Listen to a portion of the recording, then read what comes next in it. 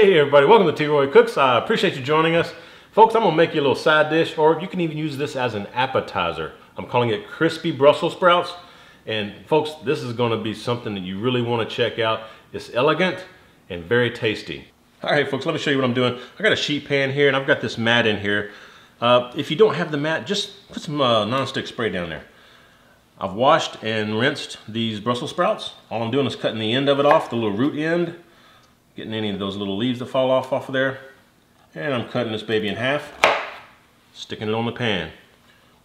That's all we got going on right now. I'm gonna bake these in the oven, so go ahead and preheat your oven to 375. We'll meet y'all back here shortly. Next step is to get you some olive oil and just coat your Brussels sprouts with olive oil real good.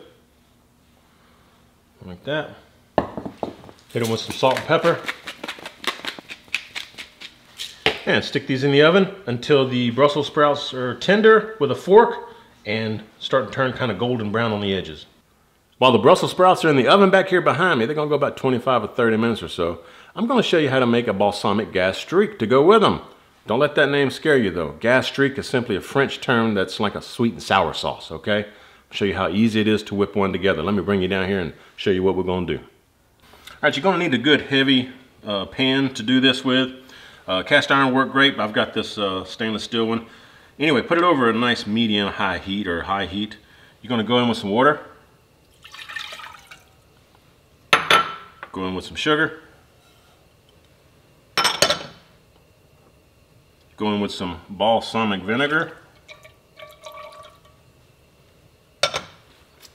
And you can use any balsamic vinegar. I'm using this one. This is a black cherry balsamic vinegar, but just ordinary balsamic vinegar would work. Gonna go in with a little bit of bourbon whiskey here. This is what I'm using right here. I got this Woodford Reserve right here. Good stuff, good stuff. All right, you wanna try to whisk all this together and get that sugar dissolved in there real quick. And once your sugar's all dissolved in there, what you wanna do is add in some heat. I've got some red chilies here, just a couple of those going in, and I'm just using these whole red chilies. And you can leave that out if you want. You can leave out the whiskey if you want as well. I forgot to mention that. Now I've got some goji berries here. These were actually dried goji berries, and I soaked them in water to make them plump up for about an hour or so. I soaked them in water. We're gonna go in with some goji berries. And this, you can add any fruit that you want. I'm adding some apple and some goji berries. This is my apple right here going in. And it is peeled. But you can go in with any kind of a fruit that you want. Strawberries, blueberries, orange would work really well. Mango. And as for the sugar, I'm just using plain white sugar, but you are also welcome to use let me get you up here. You can also use like some agave nectar or some honey would work real well. You can use maple syrup. And for the vinegar aspect, again, I'm using balsamic vinegar. You can use white vinegar, red wine vinegar, apple cider vinegar. The options are endless. You can even throw you some herbs in here if you want, kind of help it get a little bit more flavor. But I'll tell you what we're gonna do. We're gonna let this go. Again, bring it up to a boil. Keep the lid off of it, but bring it up to a boil. When it starts boiling, turn it down to a simmer.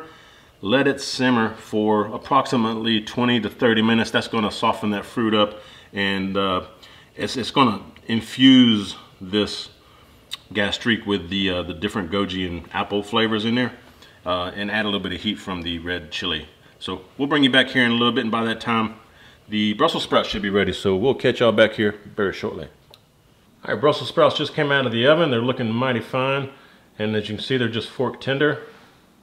I'm gonna let these babies cool off for a good 10 minutes or so while the gastrique is going. We'll be right back. All right, gang, this has been going about 30 minutes, and that was long enough to get the fruit mushy.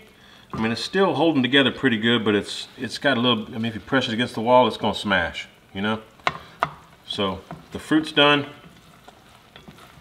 and it's reduced enough, so I think that's pretty good. Let me go ahead and get a little taste here.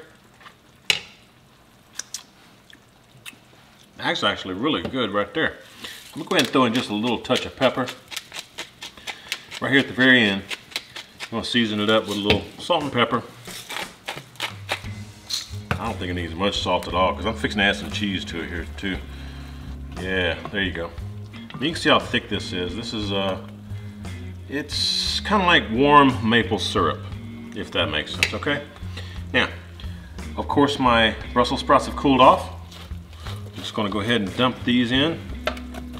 So, stir in and coat all your Brussels sprouts. All right guys, you can see it's, I just pulled it off the stove, but it tightens up pretty doggone quick. See that? Now, what I did do just before I turned the camera on, I forgot to actually turn the camera on. I've got some candied cashews right here. I'll go ahead and throw in these candied cashews. Just kind of coat them just slightly. All right, and then we're gonna plate this up. There we go. Just put all these down in there. Just like so.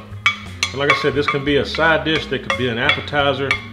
This is probably enough for, I don't know, 4 people or so right here. At the very end, what you want to do, get you a little bit of bacon. I went ahead and baked off some bacon earlier. Put a little bit of bacon on there. Bacon and Brussels sprouts. Man, if you haven't tried that yet, that is a fantastic combination. Gruyere cheese, shred it up. Throw that on there at the very end here. And that is going to be topping off this fantastic crispy Brussels sprouts. All right, everybody, here we go. Let's give this a try right here. Tell you what, give me a little bit of the candied cashews, a little cheese. Try to get me a little bit of that bacon on there. Oh yeah, down the hatch, man.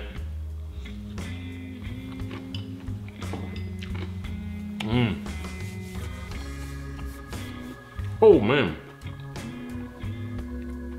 Everything works off of each other very, very well. All the different ingredients.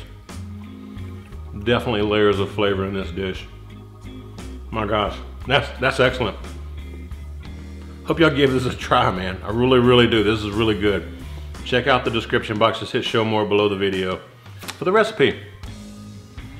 If y'all like this, y'all give me some thumbs up. Hope you share the video. And when you do, please tell all your friends T-Roy cooks responsibly.